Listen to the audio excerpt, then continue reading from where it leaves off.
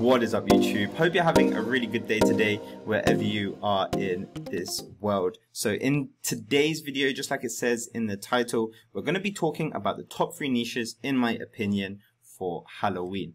Now, you've probably seen the word Q4 fling around a lot.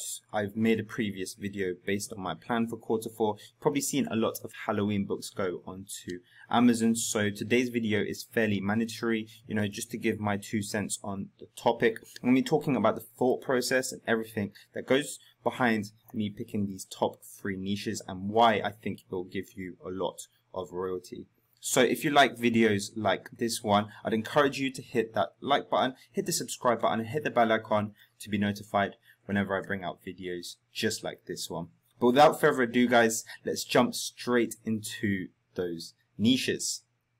So just before I start on the niches, I'm going to talk briefly about what Halloween is for those that don't know so much, because I know I do have quite a lot of viewers that aren't from Western countries. So Halloween is basically a Christian celebration for remembering the dead. And that's how it started out anyway. Obviously, these days, it's a lot more commercialized, just like Christmas. Basically, it's probably one of the most popular Western holidays. And it's not just for children, by the way. Adults also enjoy Halloween a lot, but obviously in a different way to children do. And obviously the themes of Halloween include things like folklore such as vampires, witches and stuff like that, as well as certain activities such as trick and treating, carving pumpkins and watching scary films and all that good stuff. Now, of course, if you don't know too much about Halloween, then I would recommend you go onto word lists. So I'll leave the link for this website down below.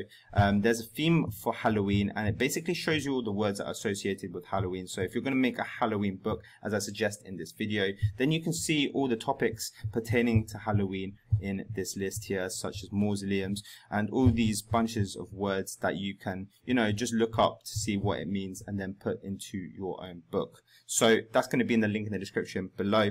Having said all that, let's get started with niche number 1.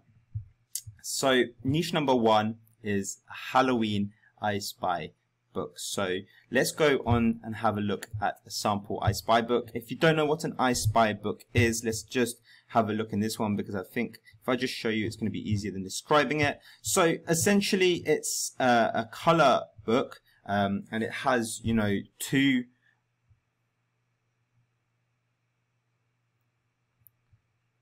So essentially, it's like the I Spy game. So I Spy with My Little Lies, something beginning with a letter.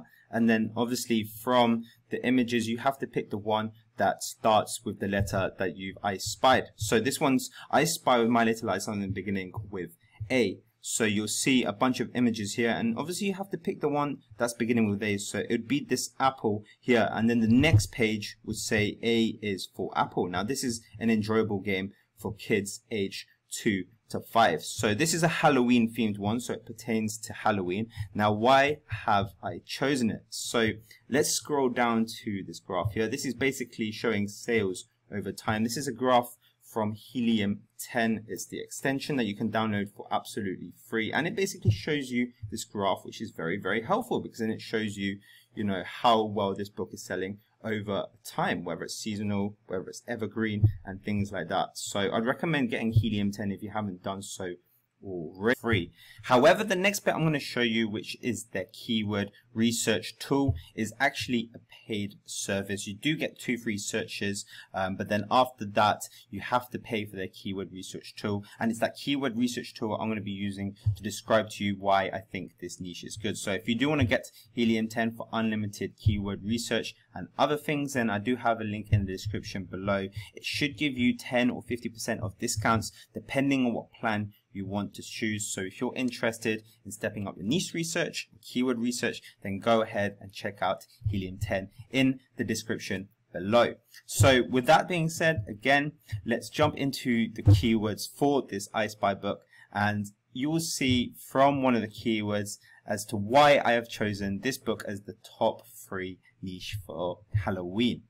So after letting that load, you can see this kind of interface here, and as we scroll down, you'll see that there are a bunch of keywords. Now, this is the keywords that the book has already ranked for, and it will give you the search volume for each keyword. That is the amount of times a customer searched that keyword every month. And then you also get this Cerebro IQ score, which is a ratio of supply and demand. So the higher the Cerebro IQ score here, the better, as there is more demand versus supply. So as we can filter this, let's filter the search volume here, and we'll get to one of the top keywords, which is I Spy book for kids aged 2 to 5.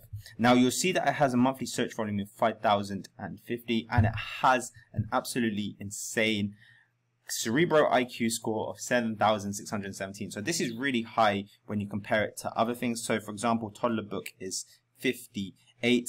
Halloween books for kids is 929, so it's not that high. Although it has a high search volume, the IQ score is fairly low because there's a lot of competition. But for this I Spy book for kids aged 2 to 5, there isn't a lot of competition, and there is a very high search volume as well. 5,050 is high for a monthly basis. Now, with Halloween coming up, this book targets 2 major keywords. So of course Halloween, which of course will have quite a bit of competition, as a lot of people are going to be publishing Halloween, but also I Spy, which as you saw has a lot of searches in a month but doesn't have a lot of competition. So it's a fairly unsaturated niche to be in. So I Spy Halloween is niche number 1.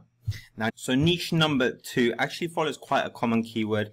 It's Halloween coloring book for adults. Now, this one may seem quite obvious one to go for, but I wanted to really point it out because I wanted to show you how much better this keyword is compared to a lot of others you may be thinking of publishing in. So I'm going to pull up the Helium 10 like I did for niche number 1, the I Spy book, just by scrolling down here and pressing keywords and letting it load.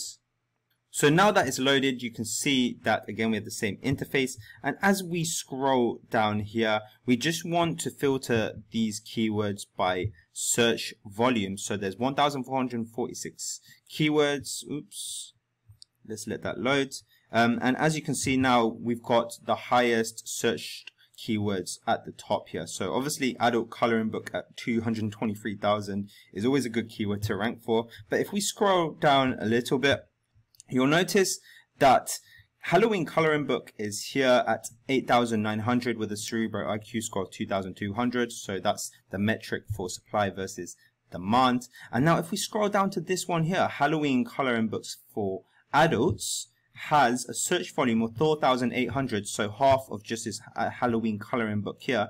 But the Cerebro IQ score is significantly higher, meaning there's a lot less books for Halloween coloring books for adults than just Halloween coloring book. Now, if we compare that to Halloween coloring books for kids, which is just down here somewhere, you can see Halloween coloring books for kids have less search volume here and also less Cerebro IQ score by quite a bit as well, mind you. So instead of 4,000 odd, this score is 1,685, meaning that there's a lot more Halloween coloring books for kids on the market than Halloween coloring books for adults. And that's why I suggest you publish Halloween coloring books for adults if you're going to go for coloring books. Now let's just have a quick look inside of this one just to show you what it kind of looks like.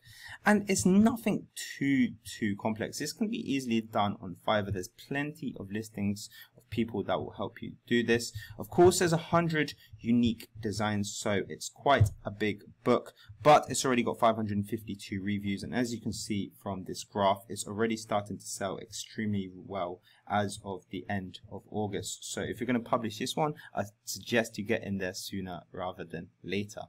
So for niche number 3, it's going to be very similar to this Halloween coloring book, but it's one that I think a lot of people will overlook in the pursuit for Halloween, and it is the autumn coloring book. So I've done a keyword research on the autumn coloring books, and admittedly at first glance it doesn't look all that impressive. The search volume's a lot lower and the Cerebro IQ score isn't that much better than it was for the Halloween coloring book.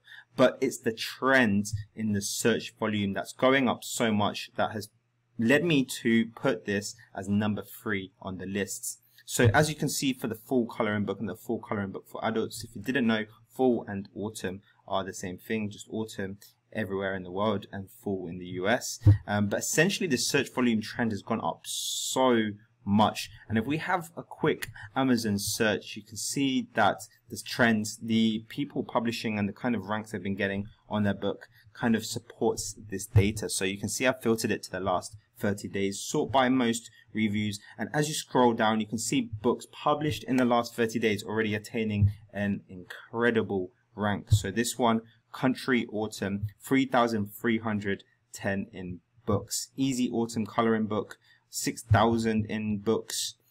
Autumn Patterns, 23,000, and this was published 3 weeks ago. Autumn Scenes here, which was published less than a week ago at the time of this recording, and it's already 29,000 in the ranks. This next one here, 185,000, and it was published 3 weeks ago. If we scroll past those ones there, 50 Autumn Scenes coloring book, 618, but they got not a very good rank.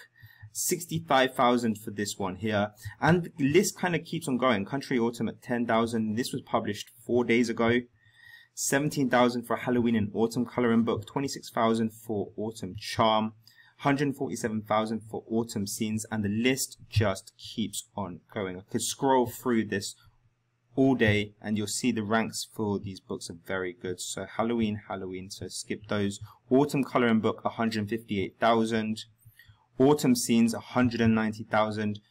Easy Autumn adult coloring book, 152,000. So there is just so much data to support autumn coloring books being a very good one. If you publish one now, for sure it will have a good chance of doing really well.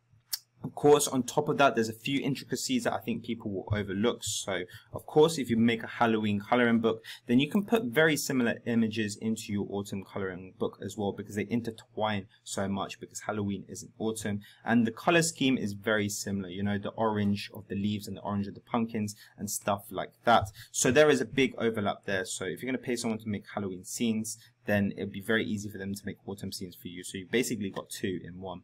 And of course, the thing I said before as well, autumn and fall are the same thing, but it's an intricacy that could be overlooked, especially if you didn't know that fact. So you might call it an autumn coloring book and forget to put fall anywhere in the keywords, and therefore you will not be ranked for fall. So you'll be missing out on a lot of sales and vice versa there. So if you are going to publish this one, make sure you mention autumn and fall, because they are the same thing, just different words for different regions. So with that being said, I think I have covered the top 3 niches and why I would pick them for maximum sales for the Halloween period.